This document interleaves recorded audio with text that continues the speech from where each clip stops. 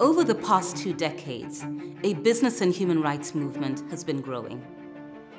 The architect of this movement was John Ruggie, who was central to the establishment of the United Nations Global Compact in the year 2000.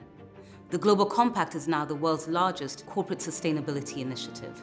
It is not only the largest corporate citizenship initiative in the world, I think even more importantly, it's by far the most geographically inclusive. And that's what makes the difference. It has a global presence and it has national networks. And it's become a movement.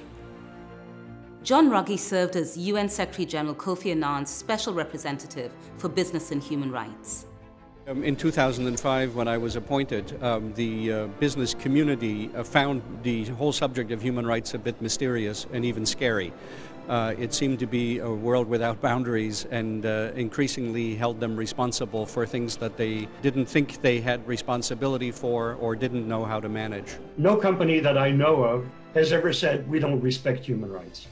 My question was, how do you know? How do you know that you respect human rights? And can you show that you do? Do you have systems in place that would allow you to back that claim? And the answer was, well, no, not really. His signature contribution was authoring the UN Guiding Principles on Business and Human Rights, which were unanimously endorsed by the Human Rights Council in 2011.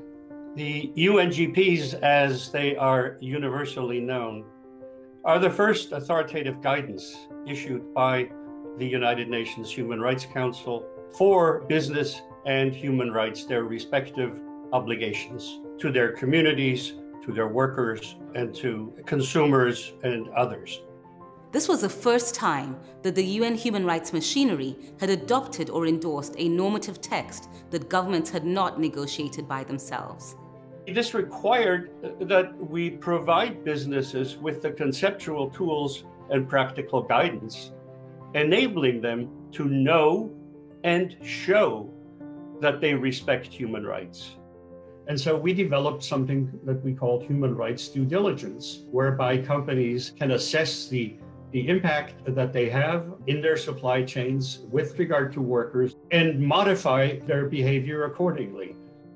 10 years after the launch of the Guiding Principles, the movement that John helped spark continues to gain momentum. What has happened in the last 5 years or so, many governments have turned to this idea of human rights due diligence and turned it into national law, or in the case of the European Union, into regional law.